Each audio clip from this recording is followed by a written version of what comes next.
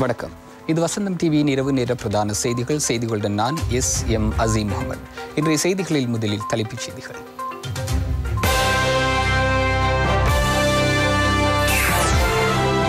பசுமை பொருளாதாரத்திற்கு புதிய சட்டத்தை அறிமுகப்படுத்த ஜனாதிபதி திட்டம். IMF ஒப்பந்தம் மேலதிக வாக்குகளால் நிறைவேற்றம். வசந்த கருணாகுடவின் அமெரிக்க தடைக்கு ரஷ்யா கண்டனம். நாட்டின் பல பகுதிகளில் அதிகரித்த மழை வீழ்ச்சிக்கு சாத்தியம். காலாவதியான கண்ணீர் புகை குண்டுகளை அகற்றுமாறு கோப்பா உத்தரவு. யுக்ரைன் மீது ரஷ்யா ஏவுகணை தாக்குதல். 2-0 என அயர்லாந்தை வெற்றி கொண்டது இலங்கை.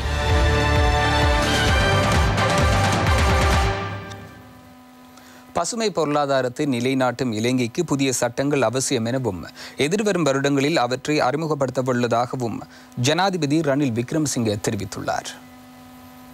மத்திய சுற்றாடல் அதிகார சபையினால் ஏற்பாடு செய்யப்பட்ட ஜனாதிபதி சுற்றாடல் விருது விழா பண்டார்நாயக்க ஞாபகார்த்த சர்வதேச மாநாட்டு மண்டபத்தில் இடம்பெற்றது. ஜனாதிபதி தலைமையில் இடம்பெற்ற நிகழ்வில் பல்வேறு துறைகளை பிரதிநிதித்துவப்படுத்தி விருதுகள் வழங்கப்பட்டன. சுற்றாடல் அமைச்சர் நசீர் அகமது, அமைச்சின் செயலாளர் அனில் ஜாசிங்க உள்ளிட்ட பலர் இதில் கலந்து கொண்டனர். 2021 மற்றும் 2022 ஆண்டுகளுக்கென விருதுகள் வழங்கப்பட்டன. காலநிலை மாற்றம் தொடர்பிலான பணிகளை இலங்கை தனித்து ஆரம்பிக்க முடியாதெனவும் சர்வதேச நாடுகளின் ஒத்துழைப்பு அவசியம் எனவும் ஜனாதிபதி இங்கு குறிப்பிட்டார்.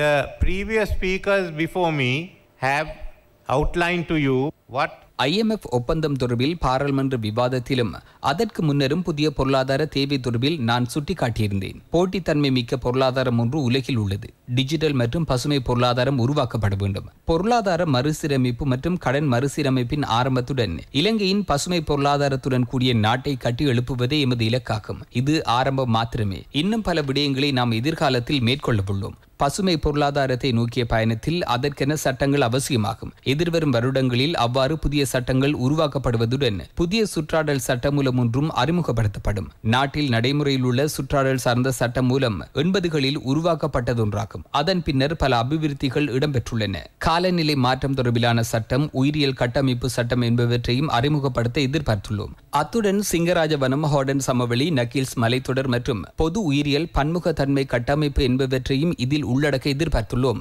காடுகளை மீண்டும் உருவாக்குதல் என்னும் புதிய சட்டத்தையும் கொண்டுவர நான் எதிர்பார்த்துள்ளேன். முத்துராஜவல வலயத்தை பாதுகாப்பதற்கான சட்டமூலம் உட்பட நாட்டின் முக்கியத்துவம் வாய்ந்த இடங்களை பாதுகாப்பதற்கான சட்டமூலத்தையும் அறிமுகப்படுத்த எதிர்பார்த்துள்ளேன். சர்வதேச நாணய நிதியத்துடன் மேற்கொள்ளப்பட்ட ஒப்பந்தம் தொடர்பில் இடம்பெற்ற 3 நாள் விவாதத்தின் இறுதியில் அதன் மீதான வாக்கெடுப்பின் மூலம் குறித்த யோசனை மேலதிக வாக்குகளால் நிறைவேற்றப்பட்டது. பிரேரணைக்கு ஆதரவாக 120 வாக்குகளும் எதிராக 25 வாக்குகளும் கிடைக்கப்பெற்றன. இதற்கமைய பிரேரணை 95 மேலதிக வாக்குகளால் நிறைவேற்றப்பட்டது. நாட்டின் பொருளாதார நெருக்கடியை தீர்ப்பதற்கு சர்வதேச நாணய நிதியத்தை நாடுவதை தவிர வேறு எந்த வழியும் இல்லை என அமைச்சர் டக்ளஸ் தேவானந்தா இன்று பாராளுமன்றத்தில் தெரிவித்தார். இந்த நாடு முகம் கொடுக்கின்ற பொருளாதார நெருக்கடி நிலைமையிலிருந்து சர்வதேச நாணய நிதியத்தை நாடாமல் வேற என்ன செய்ய முடியும் என்பது தொடர்பில் சிந்தித்து பார்க்க வேண்டும். சர்வதேச நாணய நிதியத்திடம் செல்லாமல் எங்களது பொருளாதார நெருக்கடியை நாங்களே தீர்த்து கொள்ள முடியுமானால் அது சிறந்த வழியாகும் என்பதில் எவ்வித ஐயமும் இல்லை. என்றாலும் எமது நாட்டிலே நடந்து முடிந்த யுத்தம், COVID-19 கொரோனா, கடந்த காலங்களில் முறையான நிதி பொருளாதார முகாமைத்துவமின்மை போன்ற பல்வேறு காரணங்களால் நாடு இன்று பாரிய பொருளாதார நெருக்கடிக்கு முகம் கொடுத்துக் கொண்டிருக்கின்றது. உண்மையில் பிரச்சனையானது முக்கியமாக அந்நிய செலவாணி நெருக்கடி நிலைமையினால் உருவானது. பணத்தை அச்சிட்டு தேர்தலை நடத்துமாறு சிலர் கூறியதை போல் மத்திய வங்கியினால் பணத்தை அச்சிட்டு பிரச்சனையை தீர்க்க இயலாது. இந்தியா 1991 ஆண்டு மன்மோகன் சிங் நிதியமைச்சராக இருந்த பொழுது அவர் கொண்டு வந்த லேண்ட்மார்க் ரிஃபார்ம் காரணமாக அதன் பிறகு இன்று வரை இந்தியா அவ்வாறான ஒரு மோசமான பொருளாதார நிலைக்கு செல்லவில்லை. அதுக்கு காரணம் அவர்கள் சரியான ரிஃபார்ம்ஸ்களை செய்தார்கள். எமது நாடு 16 முறை இதுவரை IMF-க்கு சென்று IMF உதவிகளை பெற்றிருந்தாலும் இன்று 17வது முறை செல்லுகின்ற ஒரு நிலை ஏற்பட்டது. அதுவும் பேங்க்ரப்ட் ஆகி நாடு மிக மோசமான நிலை உலகத்திலே நமது நாட்டுக்கு ஒரு கருப்பு புள்ளி இடப்பட்ட பிறகுதான் 17வது முறை சென்றிருக்கிறது. இந்த முறையாவது ஜனாதிபதி அவரிடத்திலே நாங்கள் வேண்டுகோள் விடுக்கின்றோம். சரியான ரிஃபார்ம்ஸ்களை செய்து இனி ஒரு முறை IMF உடைய கையை ஏந்து நிற்காத, கடனை எதிர்பார்த்து நிற்காத ஒரு நாடாக நமது நாட்டை மாற்றுவதற்கான அனைத்து நடவடிக்கைகளையும் நீங்கள் முன்னெடுக்க வேண்டும் என்று நான் ஜனாதிபதி அவரிடத்திலே வேண்டுகோள் விடுக்கின்றேன். உள்ளூராட்சி மன்ற தேர்தலில் போட்டியிடும் அரசு ஊழியர்களுக்கு தாம் வேட்புமனு தாக்கல் செய்துள்ள உள்ளூராட்சி மன்றங்களுக்கு வெளியே உள்ள அரசு நிறுவனங்களில் தற்காலிக நியமனம் வழங்க தீர்மானிக்கப்பட்டுள்ளது. அவர்களுக்கு ஊதியம் வழங்குவதற்கான முறையொன்றை ஏற்படுத்த தேர்தல் ஆணைக்குழுவுடன் இணங்கியுள்ளதாக இன்று பாராளுமன்றத்தில் தெரிவிக்கப்பட்டது. உள்ளூராட்சி தேர்தல் ஒத்திவைக்கப்பட்டதை அடுத்து 3000க்கும் மேற்பட்ட அரசு ஊழியர்கள் பாதிக்கப்பட்டுள்ளனர். இது தொடர்பில் தேர்தல்கள் ஆணைக்குழு அறிவிக்கையில் எங்களால் தேர்தலை ஒத்திவைப்பதற்கான உத்தரவை இட முடியாது. பொது நிர்வாக அமைச்சினால் இவர்களுக்கு வேலைக்கு செல்வதற்கான உத்தரவொன்றை பிறப்பிக்க முடியும் என்ற விடயத்தை அவர்கள் கூறினர். அரசு ஊழியர்களுக்கு ஏப்ரல் 25ஆம் தேதி அவர்களுக்கான அடிப்படை சம்பளம் கொடுக்கப்பட்டது. சில நிறுவன பிரதானிகளுக்கு எது அரசு சேவை என்பதை கூட புரிந்து கொள்ள முடியவில்லை. அரசியல் அமைப்பில் அரசு ஊழியர்கள் என்பது யார் என்பது குறிப்பிடப்பட்டுள்ளது. அவ்வாறான அனைவருக்கும் சம்பளத்தை வழங்குமாறு அறிவித்துள்ளோம். அடுத்த அமைச்சரவையில் பிரதமர் ஒரு பத்திரத்தை சமர்ப்பித்துள்ளார்.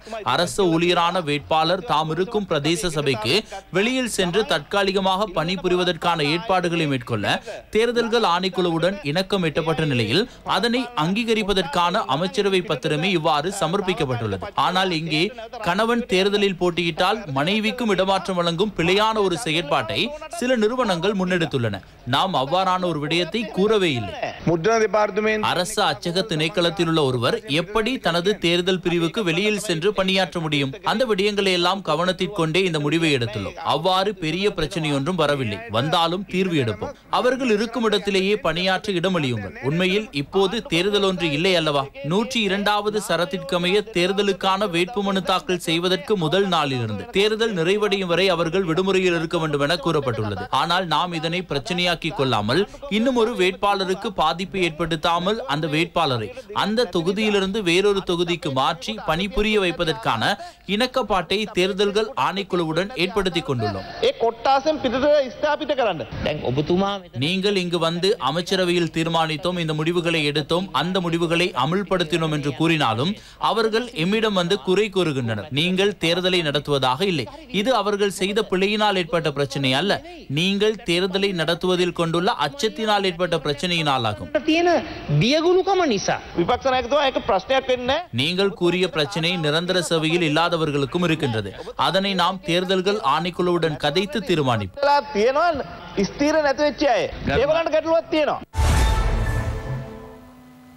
வடமேல் மாகாண ஆளுநர் அட்மிரல் ஆஃப் த ஃபீல்ட் வசந்த கருணாகுட மற்றும் அவரது மனைவி ஆகியோர் அமெரிக்காவிற்குள் நுழைவதற்கு தடை விதிக்கப்பட்டமை தொடர்பில் இலங்கைக்கான ரஷ்ய தூதர் தனது கண்டனத்தை வெளியிட்டுள்ளார். இது தொடர்பில் கருத்து தெரிவித்த வெளிவிகார அமைச்சர் அலி சப்ரி அமெரிக்காவிற்குள் வசந்த கருணாகுட நுழைய தகுதியற்றவர் தீர்மானத்தை நிராகரிப்பதாக குறிப்பிட்டுள்ளார். அமெரிக்காவில் நடைமுறையில் உள்ள வெளிநாட்டவர்களை கண்காணிக்கும் வேலை திட்டத்திற்கு அமைவான சட்டமூலத்திற்கு அமைய அமெரிக்கா இத்தீர்மானத்தை எடுத்துள்ளது. அமெரிக்கா விடுத்துள்ள இத்தீர்மானம் தொடர்பில் அமைச்சர் அலி சப்ரி இலங்கையில் உள்ள அமெரிக்க தூதுவரிடம் இதனை நிராகரிக்க வேண்டிய தீர்மானம் என குறிப்பிட்டுள்ளார். இதேவேளை ஊடக சந்திப்பொன்றில் கலந்து கொண்ட இலங்கைக்கான ரஷ்ய தூதுவர் லெவான் ஜகாரியன் கருத்து வெளியிடுகையில் மேற்குலக நாடுகள் கண்ணாடி வீட்டுக்குள்ளிருந்து கல்லறிவதை தடுக்க வேண்டும் என குறிப்பிட்டுள்ளார். Designate the governor of Northwestern Province, the former commander of Navy. மனித உரிமை மீறப்பட்டதாக கூறப்படும் குற்றச்சாட்டின் கீழ் வசந்த கருணாகுடவுக்கு அமெரிக்கா தடை விதித்துள்ளதாக தெரிய வருகின்றது. மேற்குலக நாடுகளுக்கு ஒரு விடயத்தை நான் ஞாபகப்படுத்துகிறேன். ஆங்கில பழமொழி ஒன்றுள்ளது, கண்ணாடியால் கட்டப்பட்ட வீட்டிற்குள் இருந்து கல்லறிய வேண்டாம் என்று கூறப்படுவதுண்டு. அதனால் மேற்குலக நாடுகள் அவர்கள் மனித உரிமைகளை மீறிய சம்பவங்கள் தொடர்பில் சிந்தித்து பார்க்க வேண்டும். அவர்களுக்கு இதனை விடவும் அதிக பிரச்சனை இருக்கின்றது. அவ்வாறு இருக்கையில் இலங்கை உள்ளிட்ட இறையாண்மையுள்ள நாடுகளின் உள் விவகாரங்களில் தலையிடுவதை ஏற்றுக்கொள்ள முடியாது. மேற்குலக நாடுகள் இவ்வாறான நாடுகளுக்கு அறிவுரை வழங்க எந்த உரிமையும் இல்லை.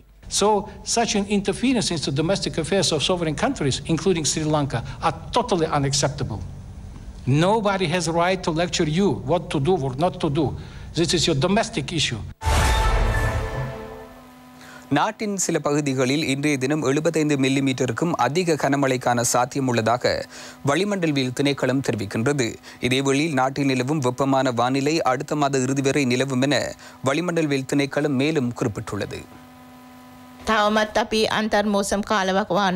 இந்த காலப்பகுதியில் காற்றின் வேகம் குறைவடைந்தே காணப்படுகின்றது. அதனால் சுற்றாடலின் நீரின் அடர்த்தி அதிகமாகும். அதனால் எமது வியர்வை ஆவியாகும் அளவும் பாரிய அளவில் குறைவடைந்துள்ளது.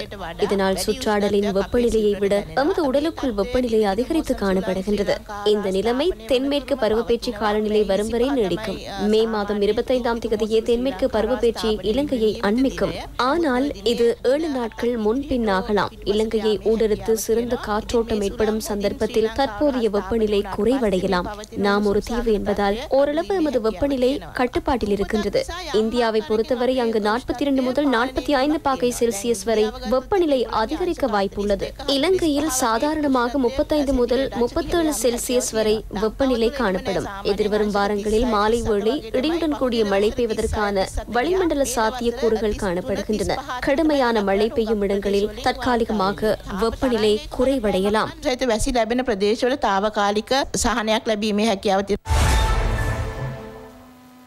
போலீஸ் நிலையங்களில் உள்ள காலாவதியான கண்ணீர் புகை குண்டுகளை மீளப்பெற்று அவற்றை அளிக்குமாறு கோபா குழு போலீஸ் திணைக்களத்திற்கு அறிவித்துள்ளது. கோபா குழு நேற்று முன்தினம் அதன் தலைவர் ராஜாங்க அமைச்சர் லசந்த அழகியவண்ண தலைமையில் கூடியது.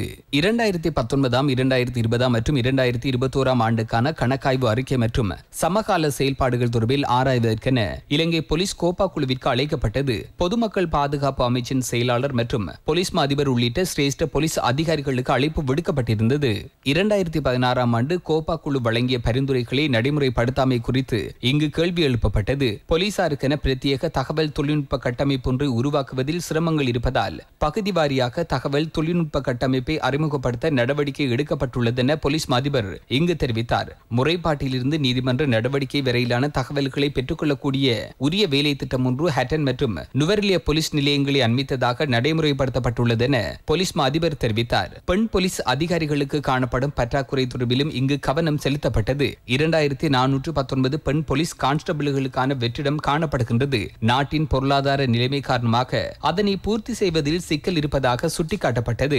போலீஸ் அதிபர் பதவி உட்பட உயர் பதவிகளுக்கென பெண்களுக்கு சந்தர்ப்பம் வழங்கப்படும் வேலை திட்டம் ஒன்றும் ஆரம்பிக்கப்பட்டுள்ளதாக போலீஸ் அதிபர் சுட்டிக்காட்டினார். சர்வதேச பிரகடனங்களுக்கு அமைய கண்ணீர் புகை பிரயோகம் மற்றும் மக்கள் ஆர்ப்பாட்டங்களை கட்டுப்படுத்துவதற்கு எடுக்கப்பட்ட நடவடிக்கைகள் தொடர்பில் அறிக்கை ஒன்றை தயாரித்து தமக்கு முன்வைக்குமாறு கோபா குழு அறிவித்தது. போலீஸ் துறையில் பதவி உயர்வு, நன்கொடை நிதியம், மொழித்திறன், வீதி விபத்துகள், குற்றங்களை கட்டுப்படுத்தல் உள்ளிட்ட துறைகளில் காணப்படும் பிரச்சினைகள் மற்றும் அதற்கான தீர்வுகள் குறித்தும் இங்கு கலந்துரையாடப்பட்டது. எக்ஸ்பிரஸ் பேர்ல் கப்பலிடமிருந்து நட்டஈடு பெறும் நடவடிக்கையில் சிலர் லஞ்சம் பெற்றுக் கொண்டுள்ளதாக முன்வைக்கப்படும் குற்றச்சாட்டு தொடர்பில் விசாரணைகளை முன்னெடுக்குமாறு கோரி ஐக்கிய மக்கள் சக்தியின் பாராளுமன்ற உறுப்பினர்கள் சிலர் லஞ்ச ஊழல் விசாரணை ஆணைக்குழுவில் முறைப்பாடு அளித்துள்ளனர். பாராளுமன்ற உறுப்பினர் ஹர்ஷன ராஜகருணா, முன்னாள் பாராளுமன்ற உறுப்பினர் முஜிபுர் ரஹ்மான் ஆகியோர் லஞ்ச ஊழல் விசாரணை ஆணைக்குழுவுக்கு இன்று காலை வருகை தந்து முறைப்பாடு அளித்தனர். அமைச்சர் கலாநிதி விஜயதாச ராஜபக்ச குறித்த லஞ்சத்தை பெற்றவர்கள் தொடர்பில் வெளியிட்ட தகவல்களை அடிப்படையாக வைத்து இம்முறைப்பாடு பதிவு செய்யப்பட்டுள்ளது. வழக்கு தாக்கல் செய்யாமல் இருப்பதற்கு $250 மில்லியன் ஒருவர் பெற்றுள்ளதாக நீதி அமைச்சரை தெரிவிக்கின்றார். நாடு வங்குரோத்து நிலையில் உள்ள போதே இவ்வாறான பாரிய குற்றச்சாட்டுகள் தெரிவிக்கின்றன. $250 மில்லியன் நாட்டின் தலைவர்கள் மோசம் செய்துள்ளனர். கடந்த சீன உர கப்பலுக்கும் இவ்வாறே நிகழ்ந்தது. $6.9 மில்லியன் இதன் போது மோசடி செய்துள்ளனர். மக்களுக்கு கிடைக்க வேண்டிய இழப்பீட்டை திருடியவர்கள் யாரென ஆராய்ந்து அவர்களை சட்டத்தின் முன் நிறுத்துவதற்கான பொறுப்பு லஞ்ச மற்றும் ஊழல் விசாரணை ஆணைக்குழுவுக்கு உள்ளது. போலீஸ் அதிபருக்கு இந்த விடயம் தொடர்பில் நீதி அமைச்சர் கடிதம் ஒன்றை அனுப்பியுள்ளதாகவும் கூறப்பட்டுள்ளது. இந்த விடயம் தொடர்பில் துரிதமாக நடவடிக்கை எடுப்பது போலீஸ் அதிபரின் கடமையாகும்.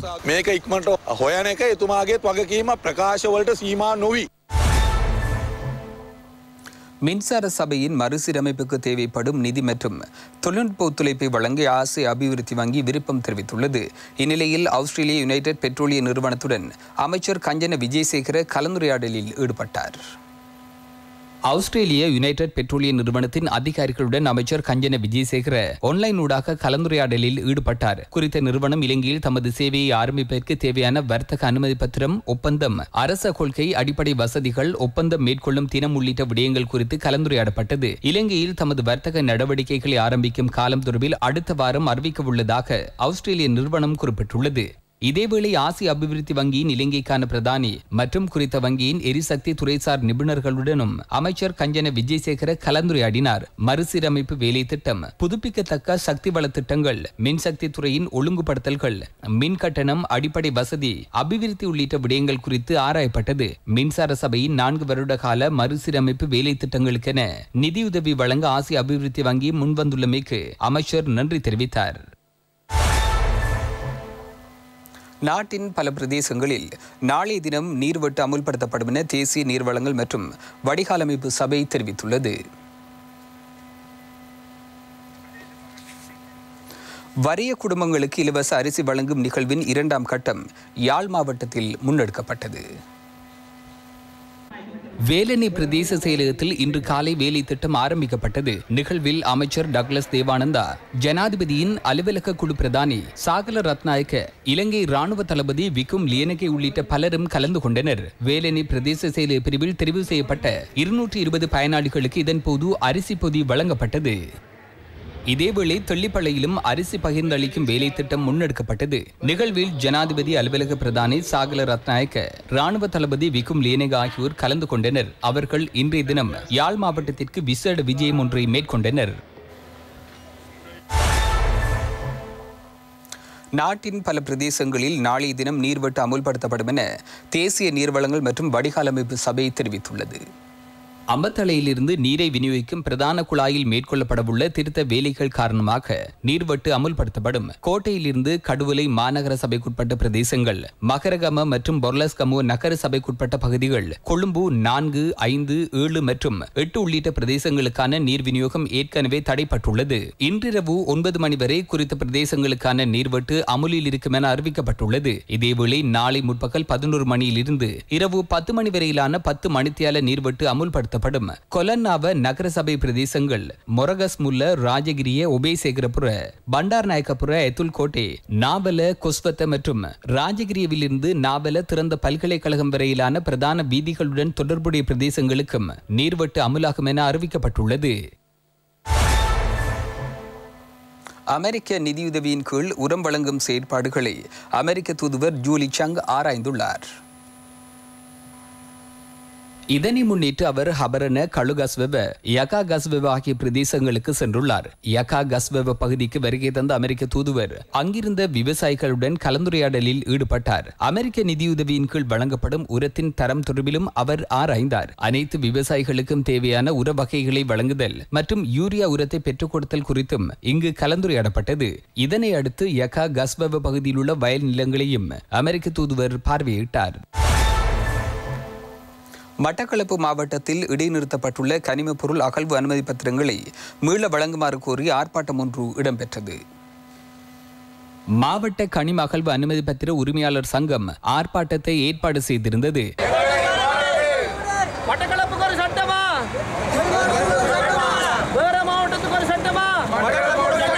இதன்போது கண்டன பேரணியும் முன்னெடுக்கப்பட்டது. கல்லடியில் உள்ள புவி சரிதவியல் மற்றும் சுரங்க பணியகத்திற்கு முன்பாக இடம்பெற்ற ஆர்ப்பாட்டத்தில் சுற்றாடல் அமைச்சரின் கொடும்பாவி எரிக்கப்பட்டது.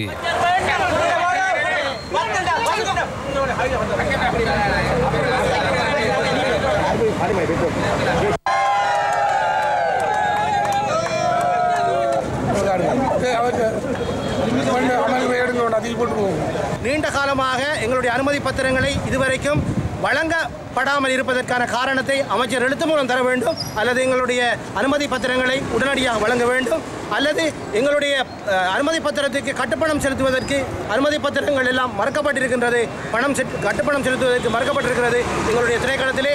ஆகவே எங்களுடைய திணைக்களம் உடனடியாக எங்களுடைய மணலகழ்வு அனுமதி பத்திர அப்ளிகேஷனை ஆரம்பித்து கட்டுப்பணம் செலுத்துவதற்கு எடுக்க வேண்டும். மற்றும் எங்களுடைய மணலகழ்வு அனுமதி பத்திர உரிமையாளர்களாகிய நாங்கள் எங்களுடைய தொழிலை எல்லோரும் சேர்ந்து எங்களுடைய லீசிங் எடுக்கப்பட்ட வாகனங்கள், எங்களுடைய பிள்ளைகளுடைய எதிர்கால கல்வி நடவடிக்கைகள், எங்களுடைய வாழ்வாதாரம், வங்கிக் கடன்கள் எல்லாவற்றையும் சீரழித்துக் கொண்டு இந்த அரசியல் என்ற போர்வையிலே எங்களுடைய அமைச்சர் இவ்வாறு செயற்பட்டுக் கொண்டிருப்பது வேதனையாக இருக்கின்றது. யுனிலிவர் நிறுவனத்தின் புதிய மோல்ட் சுவை அடங்கிய குளிர்பான தொழிற்சாலை ஒன்றுக்கான அடிக்கல் நாட்டு நிகழ்வு இடம்பெற்றது.